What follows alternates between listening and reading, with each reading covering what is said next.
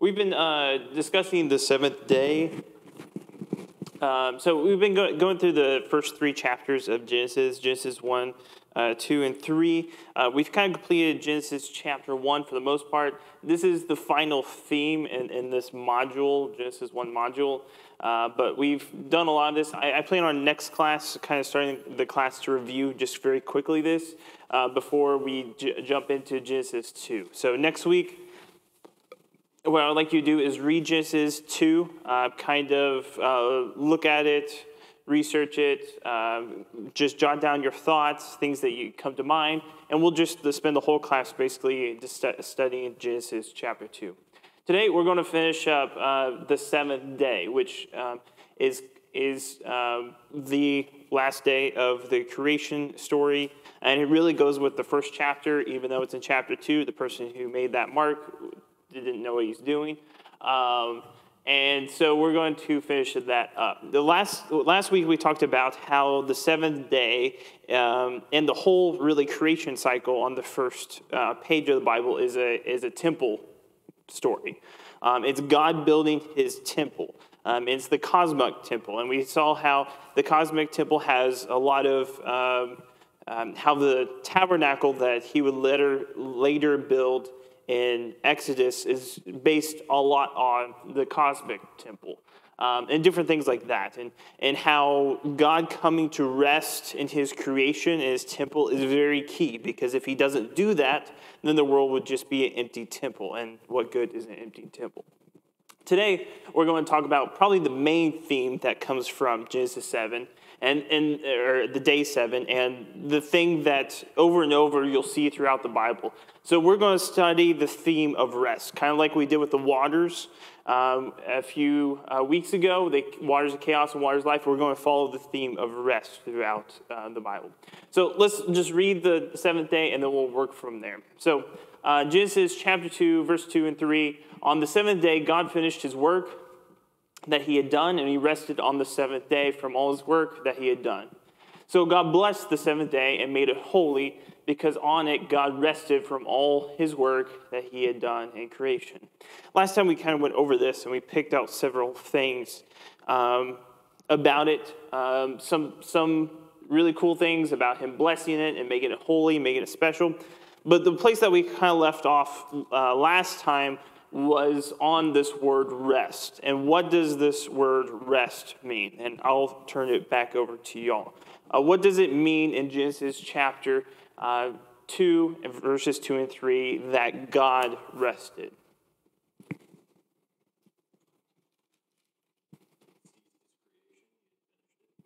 Yeah, so he had ceased his creation.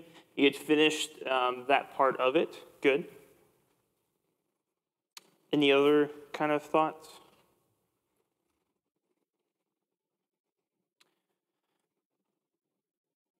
Does it mean that God kind of just took a vacation? Or does it mean that God stopped working? No. Why? Why would we know that? Does God work today? Yeah, so if he had ceased from all of his work, then he is still doing work today. So was he ceasing? And I think part of it is, like you said, he's ceasing from creation. But I would suggest, I really like how John Walton kind of put it. He says, think of God when he rested as taking up his residence in the temple. It's sort of like the president when he takes up his residence in the White House. He doesn't reside there to put his feet up and relax, but to begin to do the work of ruling. And that work can begin. God isn't taking a vacation. Rest is something that takes place after the crisis has been reverted and stability has been achieved. They would have even known this more back in that day, because they didn't have elections, so who determined who was in charge? Well, you killed the other person that wanted to take over. And so after doing your job of trying to conquest, the work of conquest is done, you can rest from that work, you can reside in your palace, your temple, and the real work of ruling can begin. And so I think that's what's kind of happening here in Genesis 2 is he's taking a rest from the work of creating, and now the normal day-to-day life can begin. Josh, did something? Also say he was satisfied with what he had done. Yeah, he was, and he over and over called it good and very good. So there's several examples of this in the Old Testament. So in 2 Samuel 7, this is talking about David. Now when the king lived in his house, and the Lord had given him rest from all his surrounding enemies. So David, first part of his reign, he's battling everyone in sight. But after that had happened, he can then sit in his palace. And that doesn't mean that he suddenly doesn't do any work. That just means he can do the normal day life stuff. Deuteronomy 12, this is talking about before they go into the land of promise. But when you go over to the Jordan and live in the land that the Lord God is giving you to inherit, and when he gives you rest from all your enemies around, so that you live in safety. So when you go in and you inherit it, and then you conquer all of them, and then you have a rest from conquering, you can have a rest. And Joshua is sort of like that. A long time afterward, when the Lord has given you rest to Israel from all their surrounding enemies. So you kind of have this idea of rest not being a vacation or a cease from all work, but of kind of the work in which they solve the crises, and is now they can go about their normal day lives. These specific passages afterwards, as I talk about, you can plant vineyards, and your house is already made, and you can just go about and give any marriage and being gave in marriage and all that kind of stuff. So does that kind of make sense? Yeah? Okay. A modern example would be unpacking a house. So, you know, if you've ever moved, when you first get there, it's just a house and there's just boxes. But once you go through the work of unpacking it, it feels like a home. And then you can actually rest in it. It doesn't mean like you suddenly cease from all work. It just means that the day-to-day activities can begin and you can start doing that stuff. So this is what God is doing, is he's done with making creation. And this is kind of alongside all the other gods that would have to battle a bunch of gods to make creation. Here, God doesn't have to do that, but instead he makes it, and then he can preside over the day-to-day activities of creation. And I would also add, so let me go back to this. What is different from day 7, at the end of day 7, that is different from all the other 6 days of creation? Okay, made the day holy. What is lacking in this one that is in every other day of creation? Good. You could kind of say the blessing is the same thing, but yeah. What else?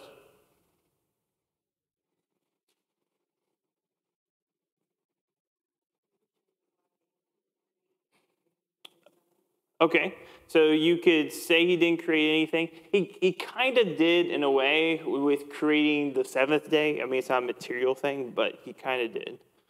But there's something at the very end of almost every single time. There was evening and there was morning. Yeah, there's evening and morning of the first day, 2nd day. So there was a conclusion to every day. There's none of that with this one. What theological conclusion can you bring to that? Yeah, everything was good, and it never ended. Yeah, it never ended. We're still living in the 7th day. It was a perpetual day that never ended. There's no evening and morning. There wasn't conclusion to it. And so, like, we are supposed to have this perpetual rest. This is what God intended. This is what he created in the garden. This place of perpetual rest. So what happened to this idea and the concept of perpetual rest? You know, do you feel necessarily very restful right now? Relaxed?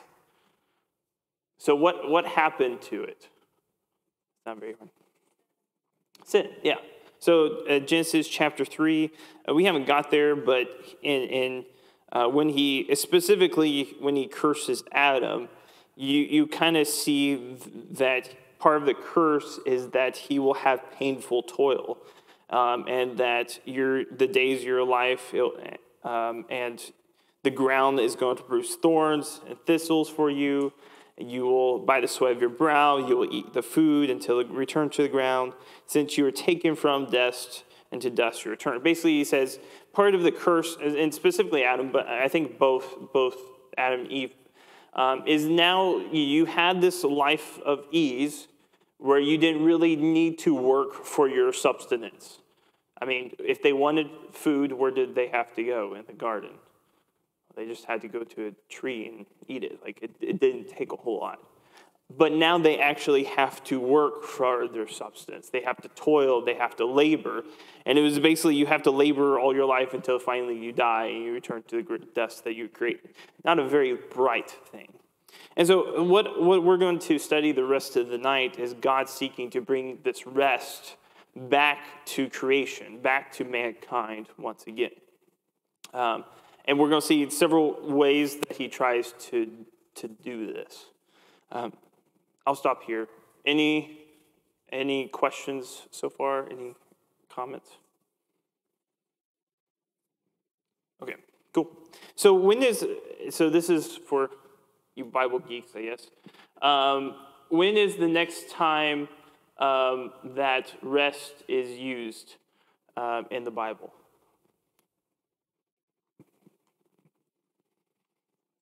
I'll give you a hint. It's a man's name.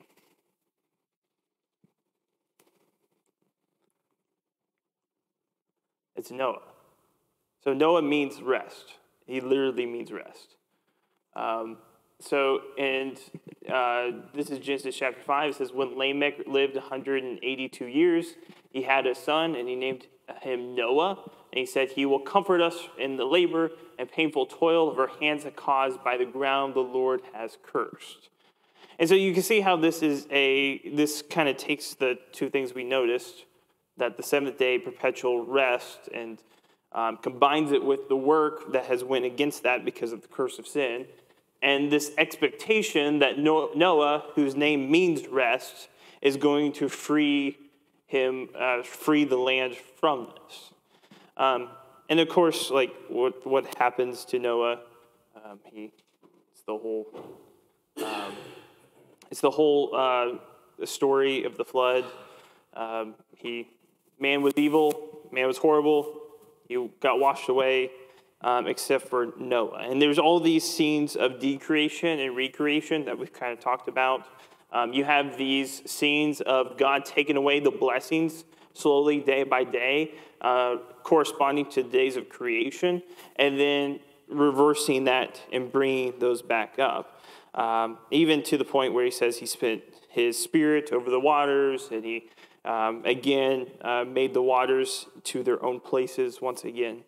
And then you have this thing in Genesis chapter 8, verse 21, verse 22. The Lord smelled the pleasing aroma. This is after the ark, and they got off the ark, and he's offered a sacrifice, and said in his heart, never again will I curse the ground because of humans, even though every inclination of the human heart is evil from childhood. And never again will I destroy all living creatures as I have done. As long as the earth endures, and seed time and harvest, cold, heat, summer, winter, night and day will never cease. So he says, I will never again curse the ground because of what has transpired. So in a way, Noah did give rest, but it didn't last long. Because what happens right after this? He sins. And you have this whole story of man, and this is like the fourth fall narrative. So this is a replay of Adam and Eve's sin, because you have a sin with the fruit of the garden and nakedness. It's the same story, just replayed with Noah and his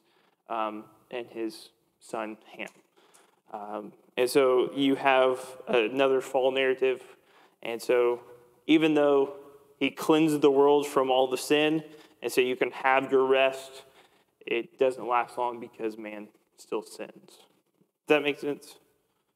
Any questions with that?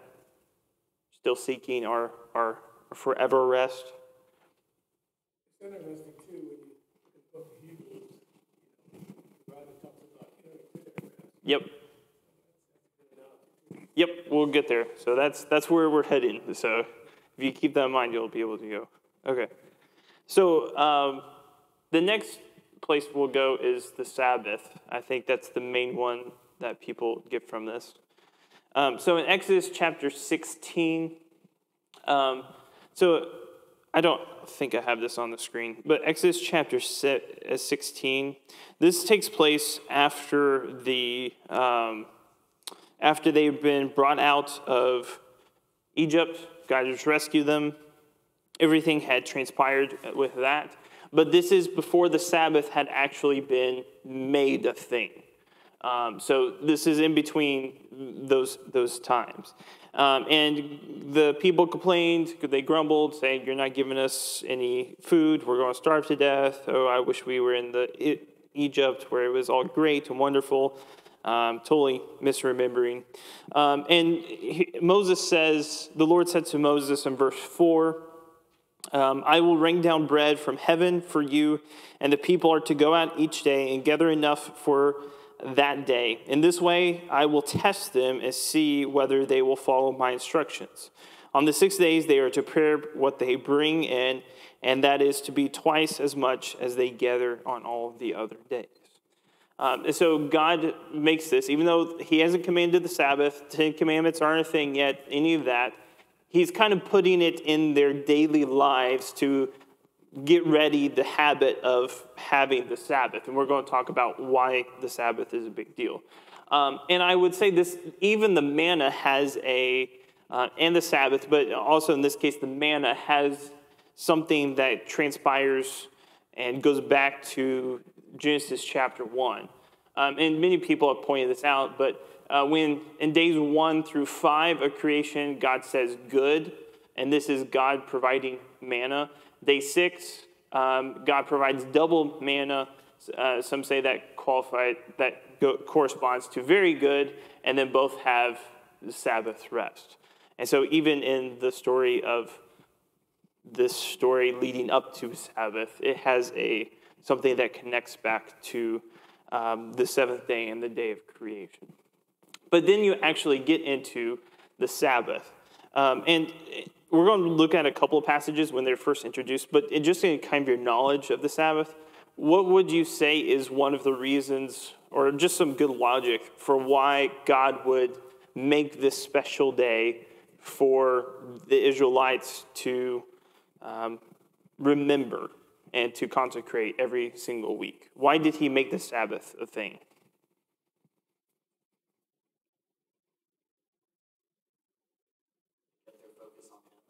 Yeah, so it was a weekly reminder of him. Good. What else?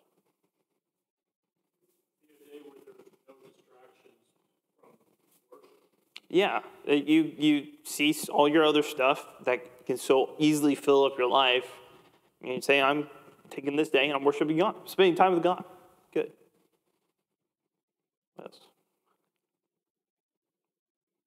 Any other thoughts?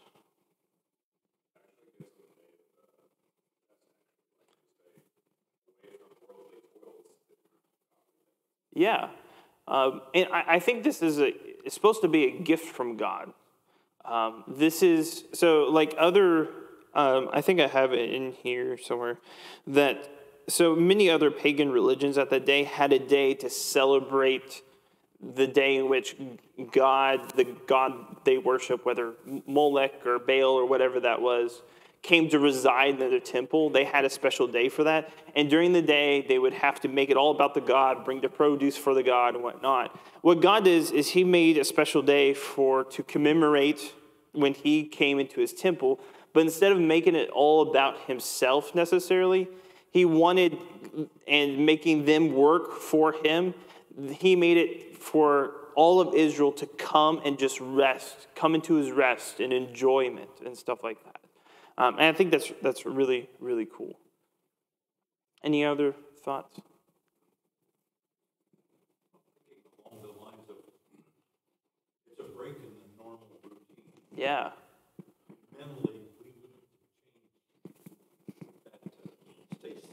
Yeah. Why is it important to break the routine every once in a while? Yeah, get fresh eyes. Good. You have thoughts? It's just like, it's so easy to be caught up in stuff. I don't know if you know this. Like, have you ever been worked for like, I don't know, 6 months in a row, a year in a row, and then you finally take a vacation, and then you go back to work, and it was like, how did I ever do this? Like, how did I ever get in this routine? And it just kind of frees you up. And you sometimes don't even know how down and worked down you were until you had that rest to actually see I needed some help. Here's a couple of passages that talk about why the Sabbath was made. So in Exodus 20, verse 8 and 11, it says, "Remember the Sabbath day by keeping it holy. 6 days you shall labor, do all your work. But the seventh day is a Sabbath to the Lord your God. On it you shall not do any work, neither you, your son, your daughter, your male or female servants, nor your animals, nor your foreigner residing in your towns. For in 6 days the Lord made the heavens and the earth and the sea and all that is in them, but he rested on the seventh day. Therefore the Lord blessed the Sabbath and made it holy." So what is the reason that in Exodus that he made the Israelites rest?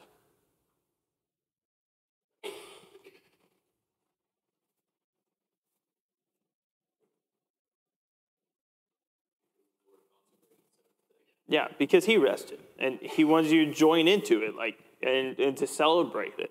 Now, the reason I make that point is because in Deuteronomy, the same command is given. So this is the exact same command that is given all the way through here, but they give a different reason. So verse 15, it says, remember, so rest, don't do any work. Verse 15, remember that you were slaves in Egypt, and that the Lord your God brought you out there with a mighty hand and an outstretched arm. Therefore the Lord your God has commanded you to observe the Sabbath day. So why does he command them to rest in Deuteronomy? Why is the Sabbath a thing there? Yeah, it's as remembrance of, yeah. And in Egypt, they were slaves. Did you get any rest when you're a slave? No. And you just worked and worked and worked.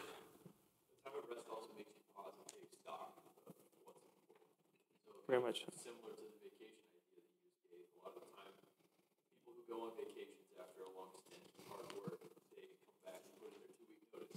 Yeah. Because they've realized that it's not what they want to do, and they've rethought what's important in their lives. Yeah. And then also kind of in the same vein, if you're stuck on something that you're working on, and you take a quick break and you come back to it, you can see it anew and see the solution way easier. Yeah.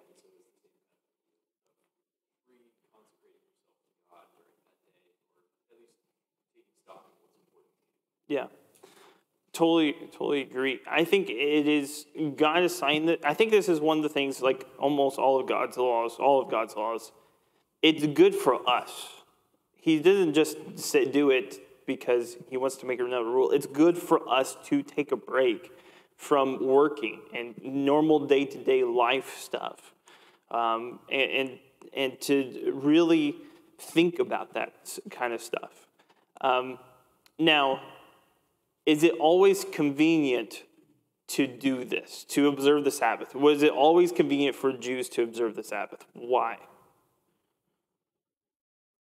Yeah, go ahead. I was going to say that, like, reminding them of slavery, what God has done for them, and their reliance on God. So back then, if you didn't work that day, you may not eat. Yeah. So this was really you're relying on me today, and I will take care of you. Yes. 100%. It's an act of faith, because my neighbor's not doing that. My Canaanite neighbor, he's not resting. He's going to get ahead. He's going to make more money. He's going to be able to buy more, and you kind of we even get this in America where you're always trying to compete, and so you're always working more and more and more and more to try to keep up with whoever is in life. And God said, no, rest.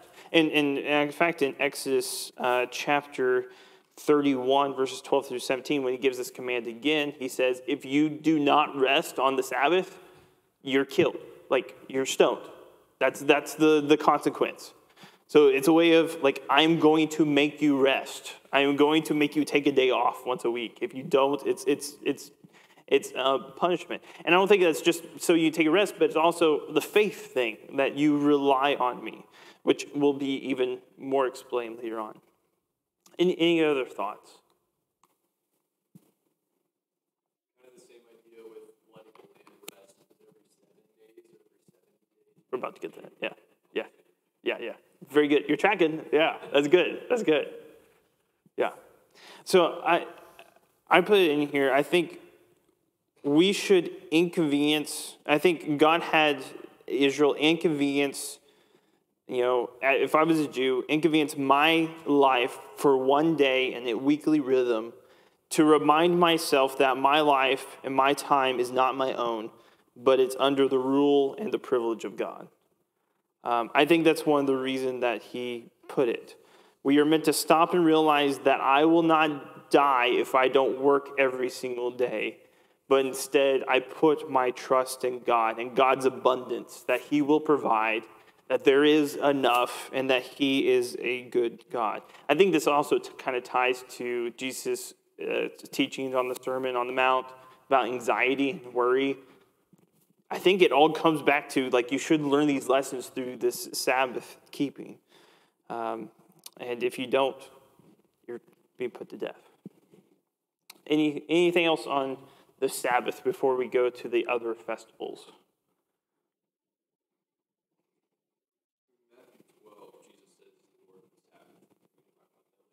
Yes. No, you're good. You're tracking. It's good. I'm kind of going chronologically throughout the Bible. Okay, so we talked about that. So the appointed festivals. Just go ahead and turn to Leviticus, because we'll be in Leviticus for just a little bit. I had a whole section on this. I don't think I'm going to actually spend a bunch of time on this. But if you just kind of scan through Leviticus chapter 23, this is the main place where there's all the festivals. So if you want to ever find out, what Pentecost is, what the Day of Atonement is, what the Festival of the Trumpets is, all that kind of stuff, that's all here in chapter 23. And what's interesting, so there's 7 of them. 1 is the Sabbath, and the other 3 are 2 lists of 3.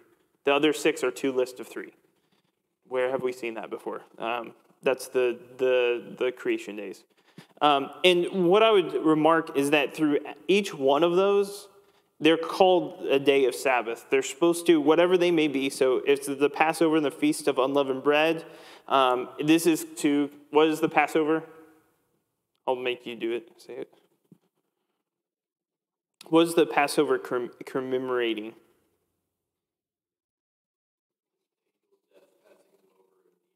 Yep, and they're, freedom from the land. And so it's a day in which they are, in the past, they had to work, and now God is giving them rest from that type of work. And what they're supposed to do is they're supposed to celebrate for 7 days afterwards the unleavened bread, which is conjoined to the Passover. And then it's a day of rest after hard labor, and it should be a day rest for them. It's a Sabbath day for them. And every one of these is a time of rest. So the Feast of the First Fruits is supposed to be a day after the Sabbath. You take your first fruits in, and it's supposed to be a day of rest. And the Pentecost, during that entire time, you're supposed to take a day of rest the day after the Sabbath, so on that Sunday. It's supposed to be a Sabbath and take a day of rest. Trumpets is supposed to be a day of rest. Day of Atonement is supposed to be a day of rest. Tabernacles, that's to relive the wilderness wanderings.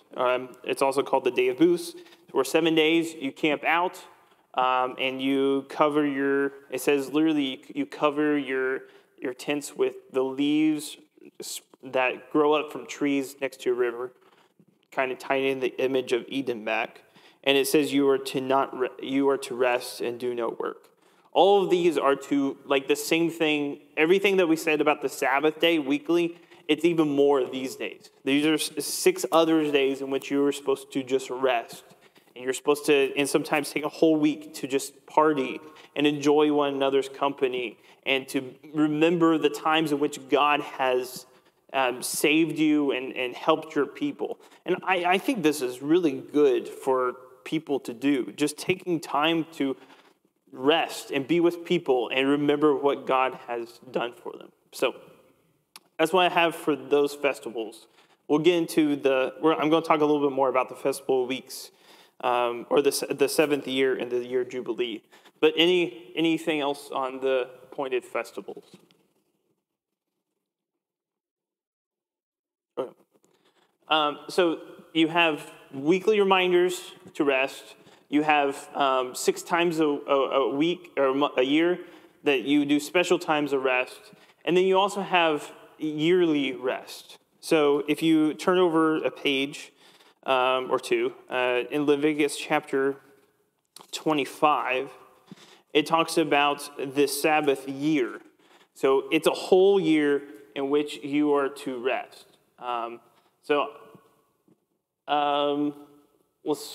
Let's start in verse 3. We'll just start in verse 2. Speak to the Israelites and say to them, when you enter the land I'm going to give to you, the land itself must observe a Sabbath to the Lord. So not only are people to observe the Sabbath, the land is to observe a Sabbath here. For 6 years sow your fields, for 6 years prune your vineyards, and gather the crops. But in the 7th year, the land is to have a year of Sabbath rest, a Sabbath to the Lord. Do not sow your fields or prune your vineyards.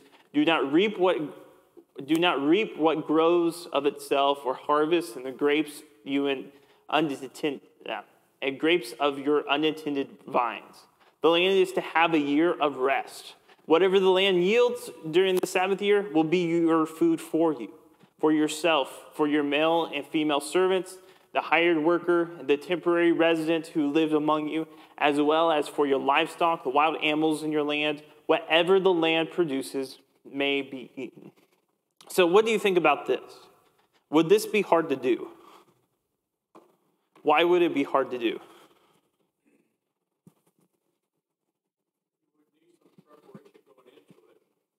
Okay, yeah. So you could do some of that storage. And in fact, he says later on that he will, if you do this, the 6th year is just going to be a massive year where he will make it 3 harvests worth. So yeah, good.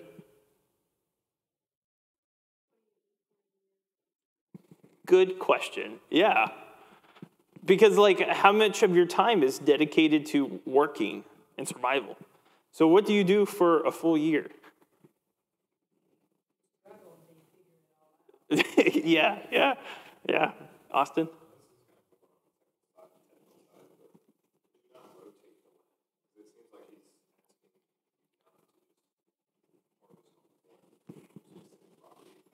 Yes. Yes. And we would know this as good for the land just in general because we know that knowledge now. So people have debated whether this was like a year of everyone doing this at the same time, or if it's just 6 years or 7 years after you receive the land, or every 7 years, your property, you do this. I think it's the latter. I think it's on an individual basis, not a nation basis, where for 7 years, every 7th year you've had that property, you give it a rest.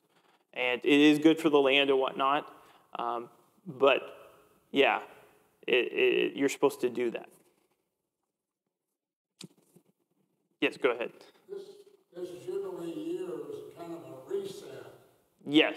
If they sold their land, the Jubilee year, it went back to the original owner. Yeah. If they had a slave, he was released.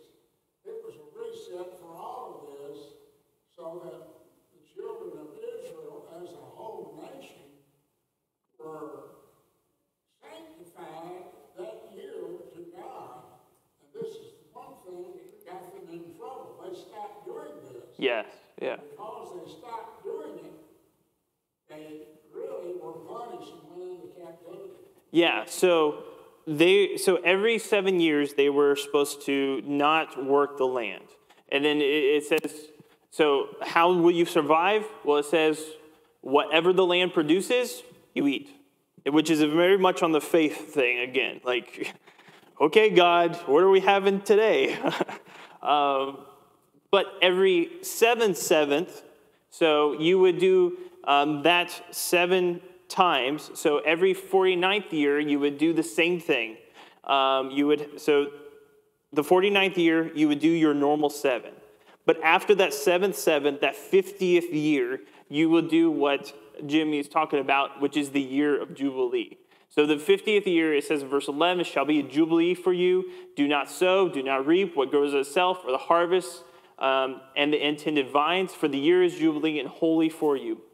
Eat only what is taken directly from the field. And like Jimmy says, there's a reset. And what are the 3 things that are reset during a Jubilee year?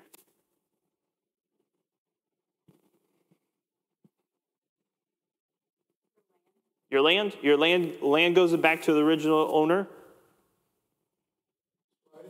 Slaves are free.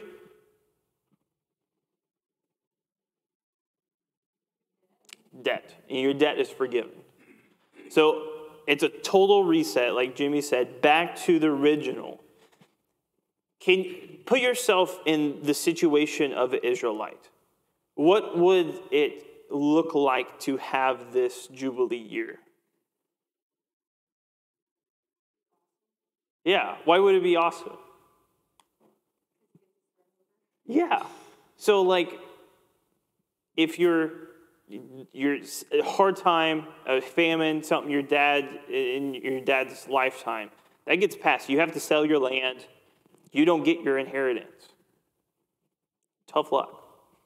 But you're like, it's only 10 more years. There's a Jubilee year, and then we get our property back. We get your life back. Because if you didn't have land, you couldn't support yourself, you couldn't have harvest, and you couldn't be it. Or if you got a massive debt, and you're working hard, 5 more years, I get free of this debt. 5 more years. Can you imagine what that would do to your psyche and to like people in Israel? It'd be really, because this only happens once in a person's lifetime, really. It could happen twice, but it'd be like once when you're a kid, once when you're really old. But for probably most people, this would happen once in everybody's lifetime. What about the people who bought that land and now don't have a, house? Well, they would have their original land that they were given, no matter who they were. You see, like, because they would still be given the original land. Yeah, I mean, did only But Israelites buy these things? yeah. I'm just curious, I mean, how all that would have worked out. Yeah. Because, so it stops monopolies is what it does. Yeah. It stops somebody gaining a bunch of wealth and then eventually becoming king and everything that comes from that is what it does. And it goes back to everyone is equal. Everyone is the same. Everyone's going to do the same. And the person who had all that money yes, they lost a bunch of their assets, but they were in a pretty good position to be able to accumulate those assets. So, yes, and they knew it was coming. Yeah, they knew it was coming. It's not like something like, surprise, roll the dice. It's the 50th year Jubilee. Yeah, it's every kind of 50th. Yeah. I think we would think of it more in terms of a lease for a set number of years. Yeah. And, the year of the Jubilee, that's the end of the lease. Yeah. And, isn't this all just a lease from God anyway? I think that's what also this is supposed to make you do. This isn't my land, really. This is God's land. God gave me this land. And so if God wants me to give it back every 50th year, then that's his prerogative.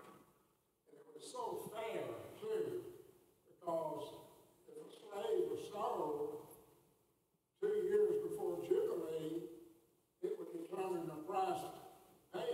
Right. Saying if land was sold 6 years before generated, then the price would be accordingly. Yes. Yep.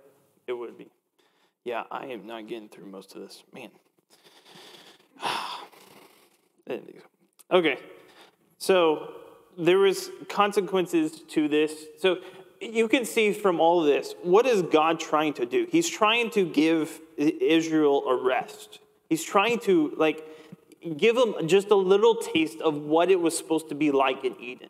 And this isn't God trying to be, okay, you got to take one day off and you just got to do nothing and you just got to look at blank walls and that's your punishment. No, he's trying to give them a chance to rest and do what was originally supposed to happen. And he says, if you do good, then things will go great. And verse 26, in chapter 26, I will look on favor on you, make you fruitful, increase your numbers, and I'll keep my covenant with you. And you will still be eating the last year's harvest when you have to move it out to make room for the new. I will put my dwelling place among you, and I will not abhor you.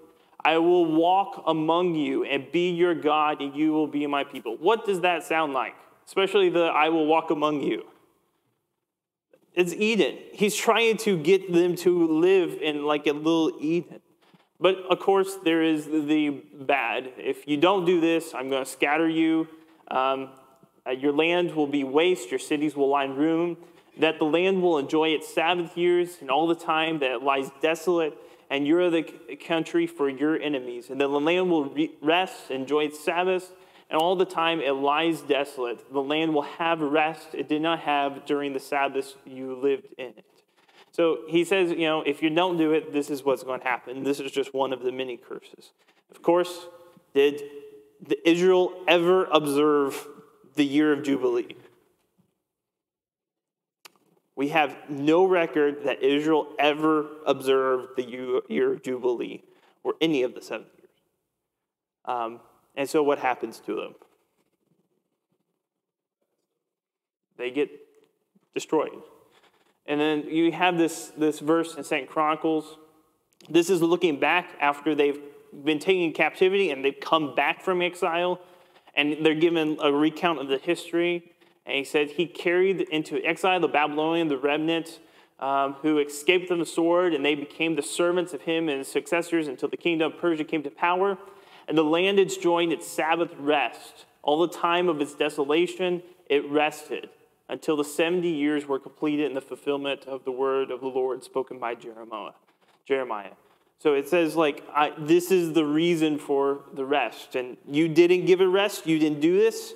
And so you're going to have to suffer. And so you're still looking for the rest. And I'll end here. You have Isaiah speaking, and he says, in Isaiah 61, verses 1 and 2, the Spirit of the Sovereign Lord is on me, because the Lord has anointed me to proclaim the good news to the poor. He sent me to bind up the brokenhearted, to proclaim the captive, freedom from the captives, and to release the darkness for the prisoners, to proclaim the year of the Lord's favor, and the day of vengeance of our Lord, our God, to comfort all who mourn. The year of the Lord's favor is the year of Jubilee. And he says, speaking of someone that will come in the Spirit, will declare the year of Jubilee and do all of these great things. Give you a hint of who that is. And so we'll pick up there real quick next week, and then we'll do Genesis chapter 2.